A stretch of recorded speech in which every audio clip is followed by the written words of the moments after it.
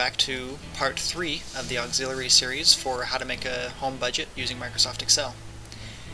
If you are joining us new, there should be links on your screen for the original series, episode 1 of the original budget series, or the first video of the auxiliary series regarding the loan amortization schedule. So what we're going to talk about now is a minor change, this little box right here. I think I've explained enough how to create boxes. I don't think I need to detail this out for you. This is something else I've done. I've taken to using a credit card as well as a debit card now for various reasons, and so I keep track of my paying off of my credit card. Now I don't count that in my expenditure because I want to keep track of my expenditures individually. So if I spent $5 at an Arby's and then $10 at a movie, and I have to pay off that $15 balance, I'm not going to just put $15 credit card, because then I don't know what that $15 went to. So again, these aren't numbers that have to go into any formatting or any formula. This just transaction number helps me keep track of what payments have been made, how much was made, and when they were made. So that's something that I added to mine.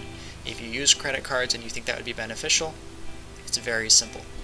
Now what we're going to do is something I had several comments about and a couple requests. I really appreciate the feedback that went into helping me discover this much easier system.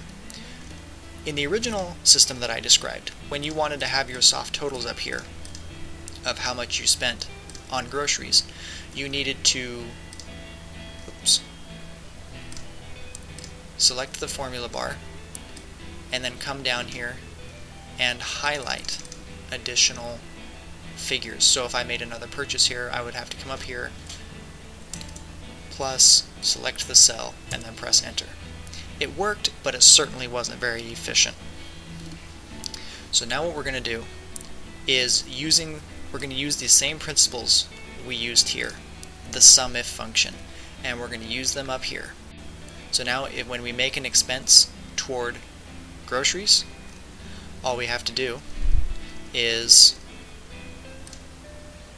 select the drop-down menu, select groceries, and then it'll automatically populate it.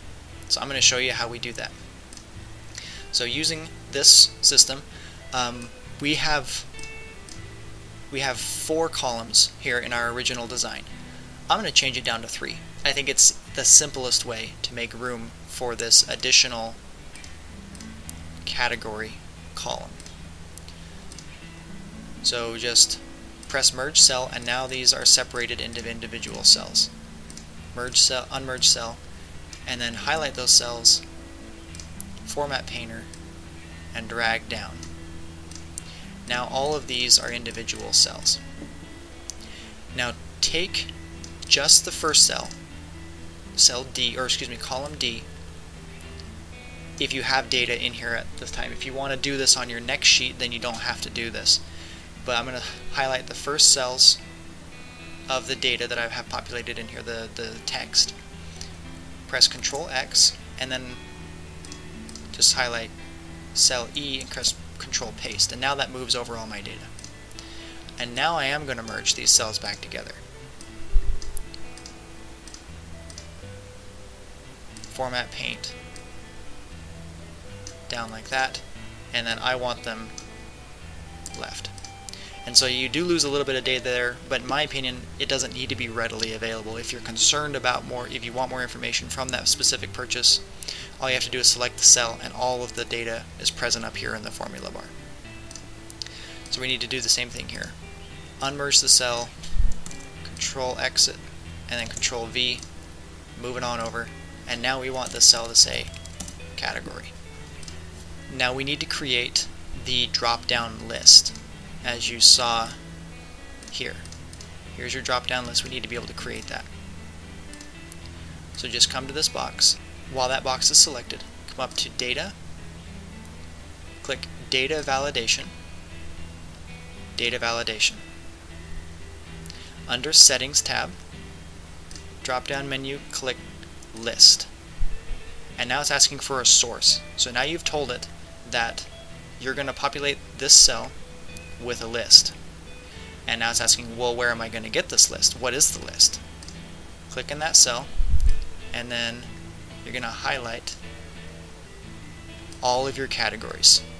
Just click and drag all of the categories that you have at the top, and then press OK. And now you have this little arrow, and it's in the exact same order that it was presented up here. And then so in this case, this was a shirt. You probably want to put that under miscellaneous. Voila. And then you can just grab that bottom quarter and drag it down. And even now, so you notice it populated all of those with miscellaneous, but that list is still there for every single one of them. And if you don't want those, you can just select them and press delete. Now, deleting the cell does not delete the list, so the list is still there.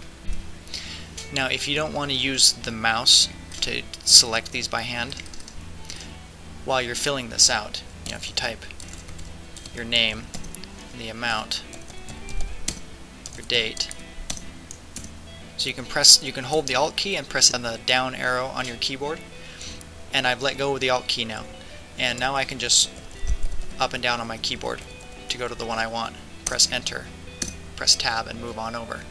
So you don't have to use your mouse even to enter that data there. And then once that data is there, now you have this all set up with this category column. And then just like we did here, we're going to set up a SUMIF function.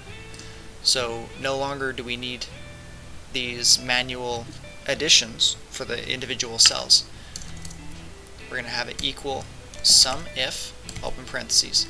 The range that we're looking for the criteria is going to be the category cell, or the category column. And again, I'm going to populate it, I'm going to drag it down to cell 200, because that's where I like it. Now, you don't actually have to drag it all the way, you don't have to drag it all the way down to the bottom, and I'll show you what I mean in a second. So under criteria, we want the criteria to be, in this case, the mortgage, because that's the cell we're populating right now, mortgage. So we only want money in here that's relative to mortgage payments. So criteria is, in quotations,